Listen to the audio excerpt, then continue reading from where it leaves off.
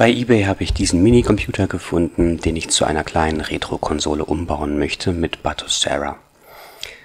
Bei der Beschreibung bei eBay gab es einen kleinen Fehler, da stand jetzt Lenovo Idea Center, aber eigentlich ist es ein HP 260 G2.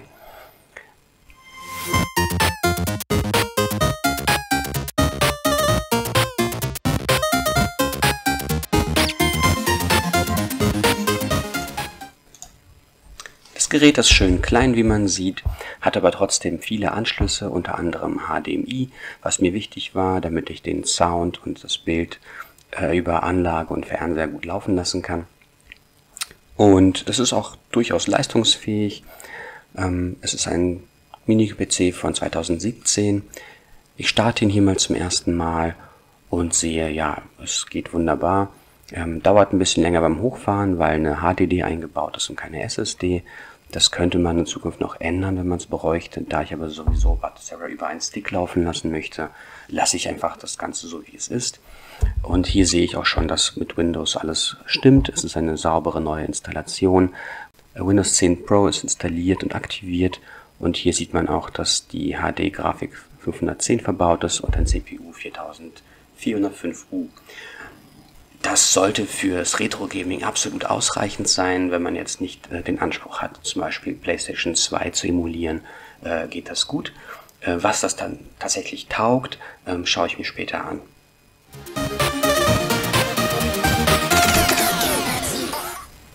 Hier sieht man die verschiedenen Anschlüsse.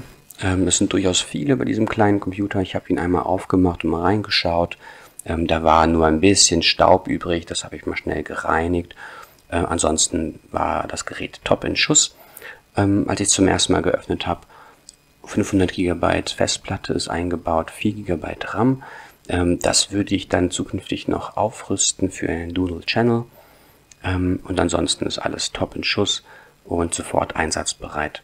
Mein Eindruck ist, dass ich da durchaus einen guten Deal gemacht habe bei eBay. Das ist der erste Computer von HP, den ich selbst besitze. Und da wollte ich mir einfach mal ins BIOS reinschauen, gucken, wie das so aufgebaut ist. Und wie man das im Grunde so kennt, bleibt alles ganz ähnlich. Hier sieht man das BIOS-Datum von 2016, das erste Einschaltdatum von 2017. Da kann man nicht nur das Alter des Gerätes sehen, sondern auch eben die Standardeinstellungen durchführen, was ich hier auch alles mache. Ich prüfe auch, ob die ganzen Datenlaufwerke erkannt worden sind, wie zum Beispiel der Stick, den ich bereits eingesteckt habe. Und stelle hier einmal die Boot-Reihenfolge neu ein, damit zukünftig immer vom USB-Stick aus zuerst gebootet wird und nicht von der Festplatte. Das ist wichtig für Batocera, wenn man das als Konsole benutzen möchte, damit man nicht erstmal immer ins BIOS reingehen muss, um das umzustellen. Stelle ich das dauerhaft um. Da ich mir nicht ganz sicher bin, ob es das eine oder das andere ist, stelle ich beides um, sodass der Windows Boot Manager erst an dritter Stelle steht.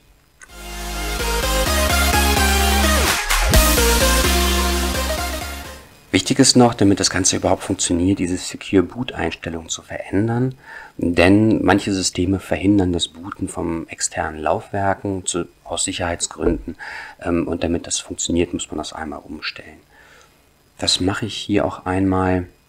Secure Boot deaktiviert und dann steht dem Booten von Batocera über den USB-Stick auch nichts mehr im Wege.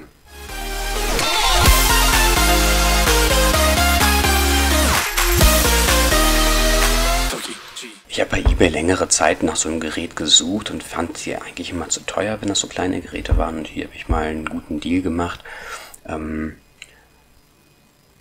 Normalerweise kostet dieses Gerät gelegentlich auch mal 100 € oder mehr. Und das jetzt zum halben Preis zu kriegen, hat mich jetzt gefreut. Wie gesagt, das ist ganz schön, weil es so klein ist. Dann kann man das schön unter den Fernsehtisch einbauen und hinstellen. Und dann kann es auch sofort losgehen. Hier habe ich jetzt noch einmal die Einstellung bestätigt, dass ich über einen USB-Stick booten möchte und schon kann es eigentlich losgehen. Batocera wird über den USB-Stick gestartet. Das habe ich natürlich alles schon vorher vorbereitet.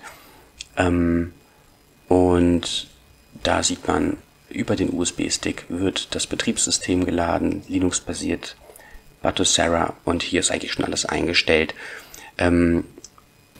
Es freut mich, dass das sofort mit dem System funktioniert. Ich habe jetzt noch kein Internet angeschlossen, weil ich hier gerade im Urlaub bin. aber trotzdem läuft alles sofort. Das sieht gut aus. Man müsste zuerst noch die Controller einstellen, entweder über Bluetooth oder über Kabel verbinden. Ich habe jetzt hier mal eine Kabelverbindung hergestellt, weil das immer ganz zuverlässig funktioniert. Für Bluetooth müsste ich auch noch das Internet anschließen, damit sich Batocera dann noch passende Treiber für das Gerät laden kann beim Start. Das müsste man immer wieder mal, wenn das System sich verändert, auch wieder neu machen. Der Xbox-Controller wird hier gut erkannt. Man muss es einmal einstellen über die Controller-Einstellungen und dann ist das Gerät einsatzbereit.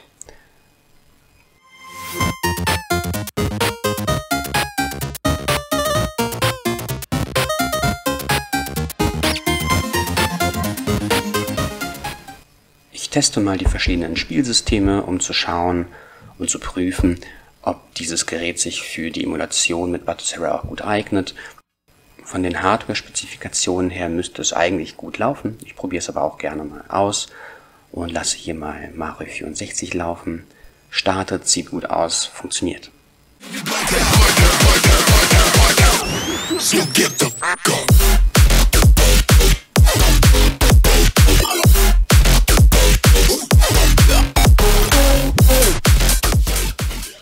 Auch PlayStation Portable scheint gut zu funktionieren.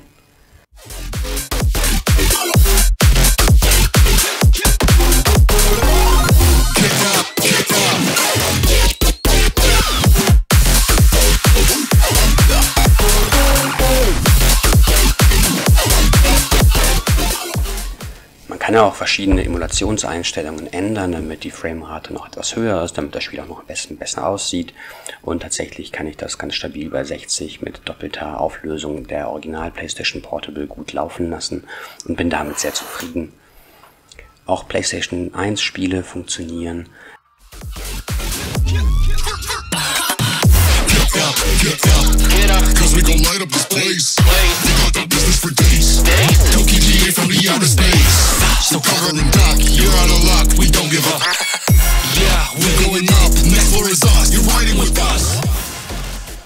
Insgesamt kann man sagen, dass der HP 260 G2 sich sehr gut eignet als Retro-Konsole. Man kann viele Spiele spielen auf den Konsolen Mega Drive, Super Nintendo, N64, PlayStation 1 und PlayStation Portable. Auch die Dreamcast, obwohl sie hier im Test nicht zu sehen ist, hat in einem späteren Versuch gut funktioniert. Wenn man neuere Konsolengenerationen emulieren möchte, wie PlayStation 2 und 3, bräuchte man auch einen Computer mit einer Hardwarebeschleunigung bzw. einer richtigen GPU. Dafür kann dieses Gerät nun die alten Spieleklassiker und Perlen, die ein bisschen älter sind, sehr gut emulieren. Insgesamt also ein Gerät, das sehr viel Freude machen wird.